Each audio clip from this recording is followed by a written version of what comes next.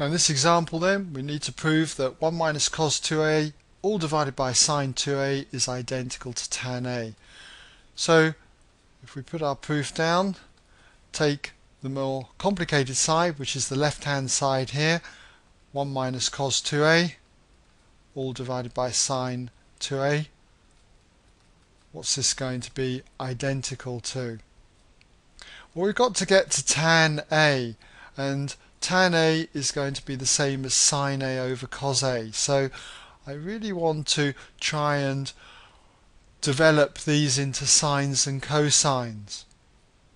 Well, as for the top, we've got the 1 minus and cos 2a. Now cos 2a has many different versions. Cos 2a, you should know, is the same as cos squared a minus sine squared a.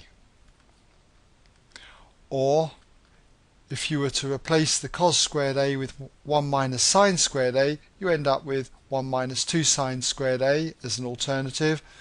And if you replace the minus sine squared a with cos squared a minus 1, you end up with 2 cos squared a minus 1. So you've got three versions for cos 2a.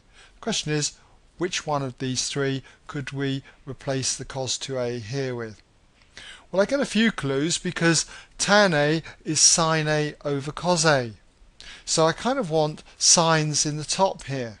So I'm going to go for this particular identity here, 1 minus 2 sine squared a. But I've got to remember, because this minus, I need to put a bracket up here. So we've got 1 minus 2 sine squared a. Now we've got to divide this by sine 2a. And the identity for sine 2a, there's only one. It is 2 sine a cos a. So we've got that. Now we just need to simplify this by expanding out the bracket on the top. We've got 1 minus, and then we're multiplying the bracket by negative 1, so we end up with minus 1 and then plus 2 sine squared a.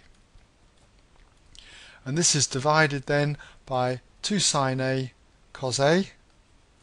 Can't do anything with that at the moment. Now, cleaning up the top, 1 take away 1 is 0, so we're left with 2 sine squared a, all divided by 2 sine a cos a. And can you see what happens next? We've got some common factors. We've got 2, which is a common factor, so we can cancel that out. Sine squared a, short for sine a times sine a, so we can cancel one of those sine a's with another one of the sine a's on the top. So we're left with sine a. So we have sine a then over cos a. And what is sine a over cos a? Sine of any angle over cosine of the same angle is always tan of that angle. In this case, tan a. Tan a is what we had to prove. Alright.